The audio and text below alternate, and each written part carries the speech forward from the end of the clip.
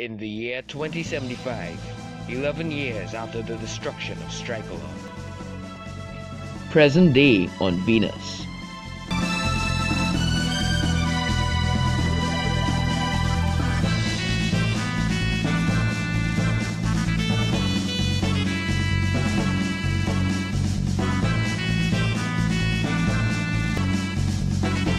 Aw, my butt! Why are we always fighting on Venus anyways? Let's face the facts, kid. You're weak. And you said you want to get stronger, right? Well, suck it up, boy. Venus is our only chance. It's one of the closest celestial bodies in the solar system to our home planet. In terms of pressure and atmosphere, of course. So like it or not, this is the place to train. Well, I mean, you are right about Venus being a great training ground and all. But you didn't need to be so insulting towards the boy. Whatever you say, Zitan.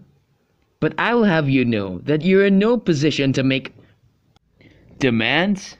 Zikyle, I am 4 years older than you. Stop acting like you could just boss me around all the time. I'll put you in your place if it's the last thing I do. Oh, I'm so scared.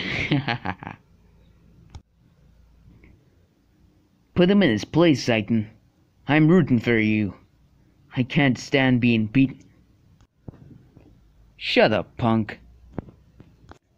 You're gonna pay up, Zikyle. I remember when I was a kid, and I got tortured up just like him. Shut up, Mom. I'm busy. What did you just say? Want me to join up there too? See. Whatever. Doesn't really make a difference either way. If you want, I could come in for Zitan. Then it could be an epic free-for-all for the whole family.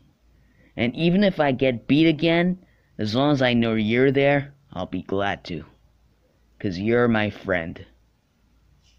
Thanks, Zedzerain. You'll always be my boy. So be it then. What's wrong with you? Come fight me, Zitan. Or are you too scared?